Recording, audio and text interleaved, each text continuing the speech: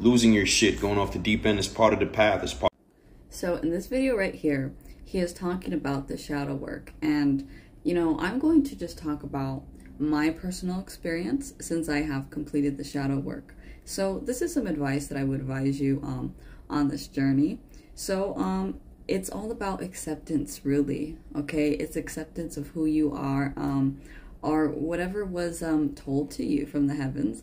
So understand that Atum, Yeshua himself, he does give people many tests. Okay, that is just simply a part of the journey. And I mean, it's you, your higher self, really. I mean, it's not really God doing it, it's your higher self.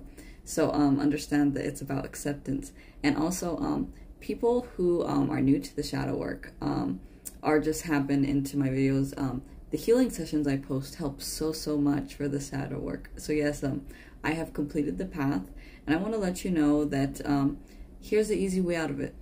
Just go through it, play those healing sessions. It'll help you get through it much faster. So the healing sessions that I post, they will help you finish the shadow work much faster.